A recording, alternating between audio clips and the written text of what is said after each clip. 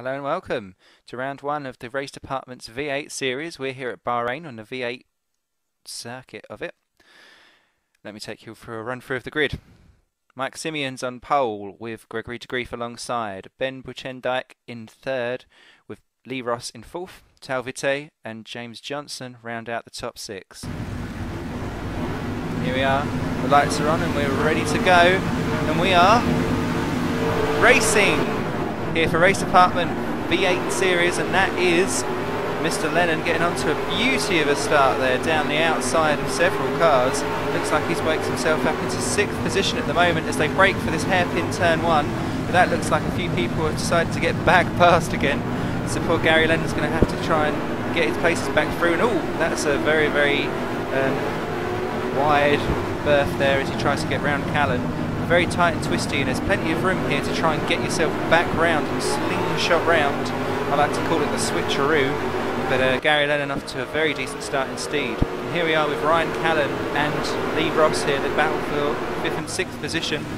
Callan looks like he's setting himself up for a dive down the inside, and he certainly has done it, but that looks like Lee Ross is going to try and hold on round the outside, but Callan's got the outside line for the next corner, which could prove him at a disadvantage.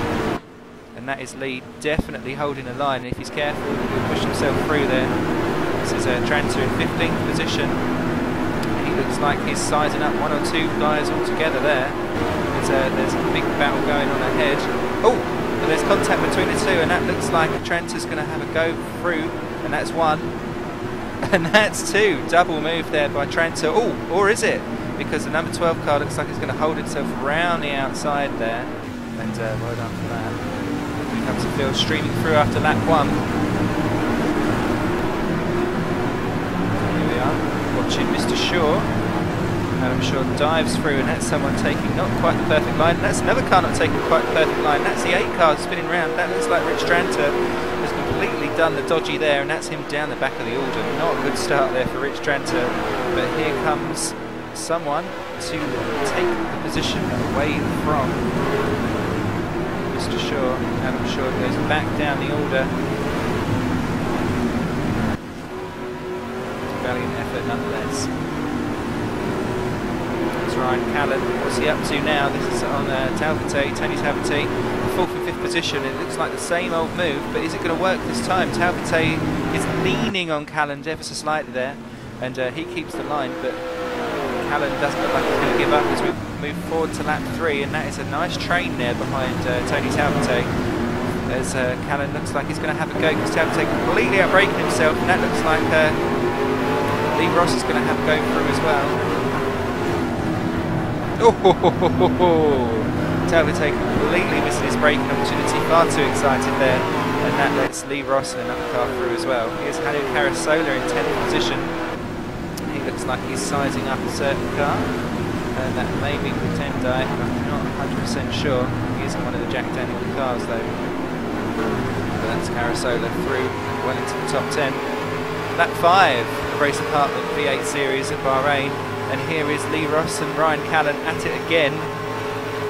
This looks like Lee Ross is going to try and dive through the inside into turn 1. It's such a great place for overtaking, but Callan there is once again holding his nose round the outside, and he's kept it for that little bit of leaning going on, and that's someone else joining the party behind there.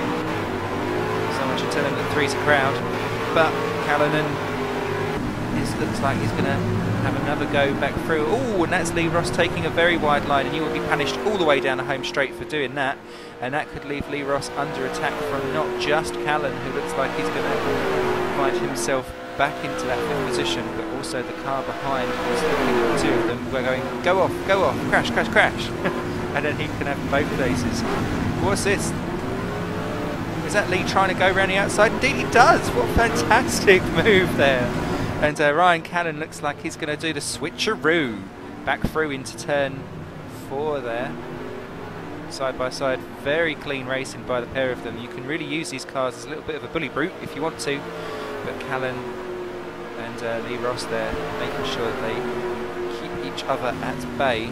But they've got to be careful because that is a 3rd car behind them. I'm not 100% sure who it is at the moment, but he's looking very, very handy indeed.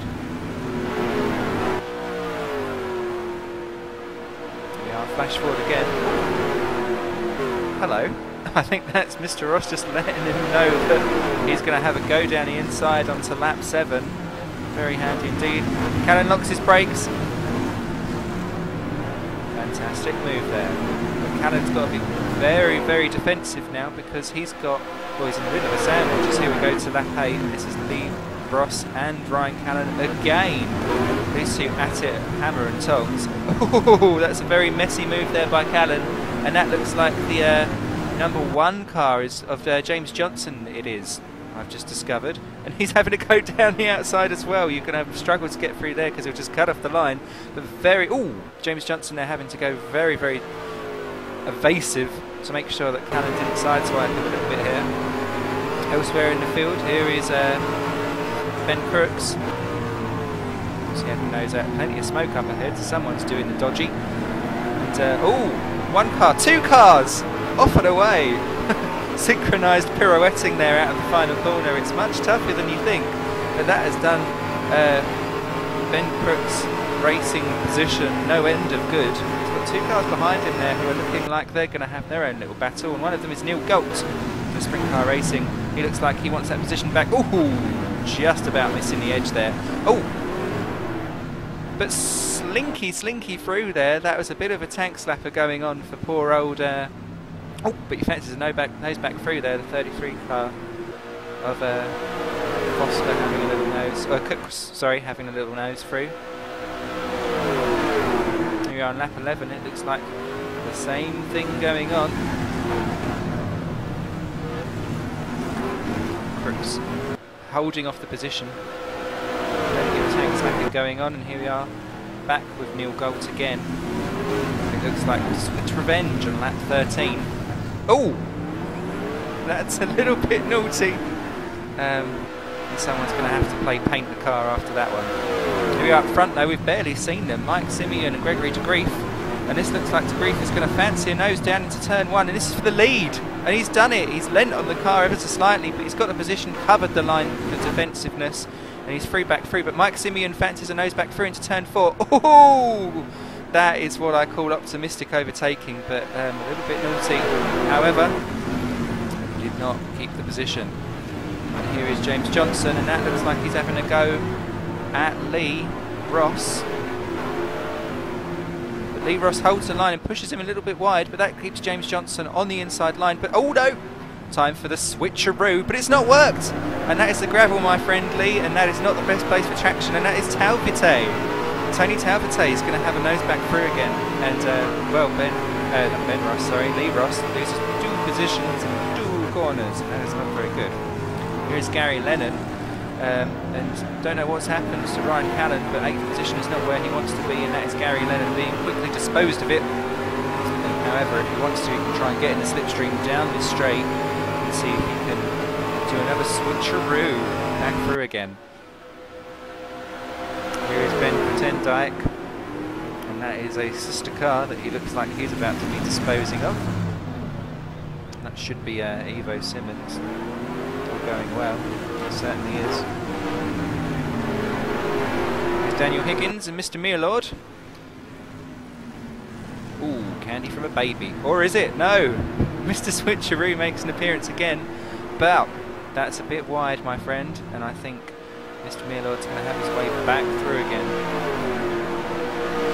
His position, that final corner, you can go for all kinds of things, and it looks like Mearlord's setting himself up for another dive back through again. He certainly is. That is textbook overtaking there by Mearlord.